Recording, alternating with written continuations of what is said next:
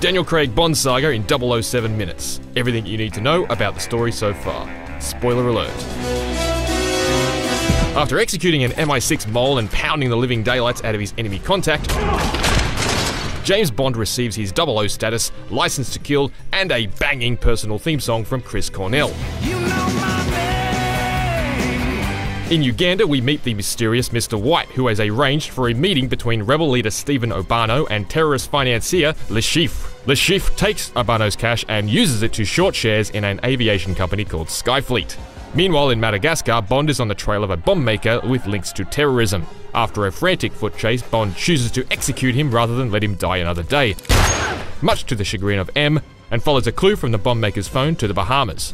There he finds Alex Dimitrios, a known associate of Le Chiffre, whom he investigates by taking his car in a poker game and sleeping with his wife. Bond then follows Dimitrios to Miami, kills him, and foils Le Chiffre's plan to have a prototype airliner destroyed to sabotage Skyfleet stock and make millions. Le Chiffre arranges a high-stakes poker game at the Casino Royale to recoup his enormous loss. After finding Dimitrios' wife dead, MI6 gets Bond into the game, hoping that if Le Chiffre loses, he'll turn to them for protection with info on his criminal clients. Bond is partnered with Treasury agent Vesper Lind and meets local contact Renee Mathis when he arrives. During a break in the game, Bond and Vesper fend off an attack by Obano, looking to retrieve his money from Le Chiffre. Bond then loses his initial stake, but is able to buy back in via a fellow player, Felix Leiter, a CIA agent. After surviving being poisoned, Bond wins the tournament, but Le Chiffre abducts Vesper and uses her as bait to capture Bond.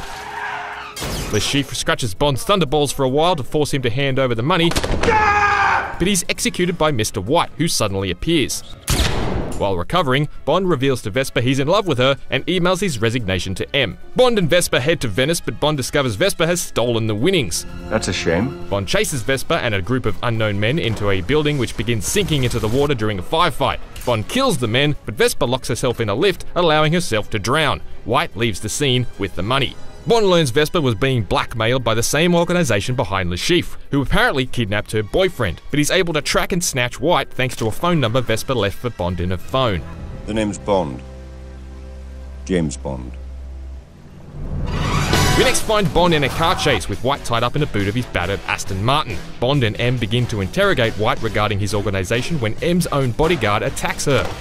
Bond pursues the double agent and kills him, but White escapes. MI6 discovers the bodyguard had a contact in Haiti called Slate. Bond travels to Haiti to find Slate, who he stabs to death, before discovering Slate was a hitman hired by Dominic Green to kill a woman named Camille. With Slate dead, the hit doesn't happen, so instead Green hands her over to Medrano, an exiled general who Green is helping install as the new president of Bolivia in exchange for a seemingly useless chunk of desert. Camille was actually using Green to get to Medrano, who murdered her family, but is unable to kill him before she's rescued by Bond. What the hell are you doing? You're welcome! Green meets with the CIA to strike a deal for any oil he finds in the desert. Bond then follows Green to an opera in Austria, where he gatecrashes a high-level discussion between bigwigs of the mysterious organisation, Quantum. After a quick-running battle, Bond is ordered back to England but refuses, instead heading to Bolivia via Italy to pick up Mathis, who knows the chief of police in La Paz. Bond is met by British consulate official Fields, who is supposed to arrest him, but instead has sex with him after he can't find a pen.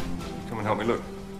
Bond heads to a party hosted by Green where he meets Mathis and the police chief. After leaving with Camille, however, he's confronted by bent Bolivian cops who lead him to the boot of the car to find Mathis, assaulted and dumped there to frame him. Bond kills the cops after they shoot Mathis in the back. The next day, Bond and Camille are inspecting the land Quantum want by air when they're shot down. After bailing out, they discover it's not oil Quantum wants, it's water. They're building underground dams and creating a drought. Back at the hotel, Bond finds M waiting for him and that Fields has been murdered.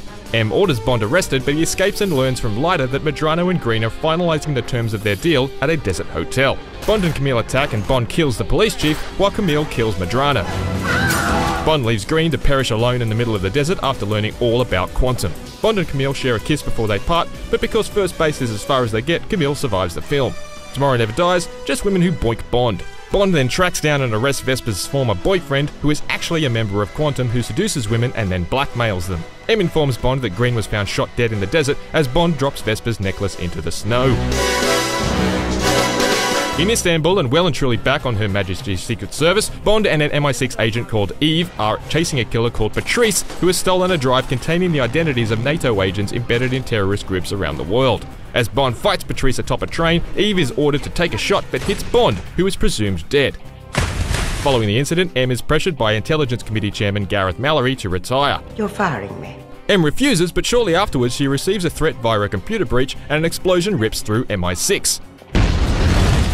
Bond, proof you only live twice, hears of the attack and returns to London. Although he fails a battery of evaluations, M sends him back into the field when they get a lead on Patrice. Before he leaves, Bond receives a special palm print activated gun and radio from Q, MI6's new quartermaster. After having a view to a kill made by Patrice in Shanghai, Bond kills him and tracks his employer to Macau. There he meets Severine, whom he saw working as Patrice's accomplice during the hit he witnessed. Severine agrees to take him to a boss if Bond agrees to kill him. After instantly losing his cool new personalised gun to a tubby bodyguard and a giant lizard, Good luck with that. Bond boards Severine's yacht and makes love to her, thereby condemning her to certain death. Bond is then taken prisoner by former MI6 agent and cyber-terrorist Raul Silva, who has a personal vendetta against M. Silva kills the doomed Severine, but Bond uses Q's fancy new radio to bring in the cavalry and arrest Silva. Displaying a surprisingly blinding lack of foresight, Q plugs the super hacker's laptop into MI6's system, where it completely unsurprisingly hacks their entire network,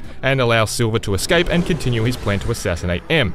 Bond saves M with the help of Mallory and Eve, and escorts her to Skyfall, his childhood home in Scotland, where he sets a trap for Silva. Bond, M and Skyfall gamekeeper Kincaid fight off Silva's men and Bond kills Silva. But even though she and Bond never slept together, M succumbs to wounds received during the battle and dies in Bond's arms. Following M's funeral, Eve Moneypenny retires from fieldwork to become secretary for Mallory, the new head of MI6. Are you ready to get back to work? With pleasure. And that brings us to SPECTRE, which is in theatres now, and marks the first appearance of the sinister SPECTRE organisation in the official series since 1971's Diamonds Are Forever. We're not going to spoil it for you, but if you're paying attention to the last 7 minutes, it should make slightly more sense.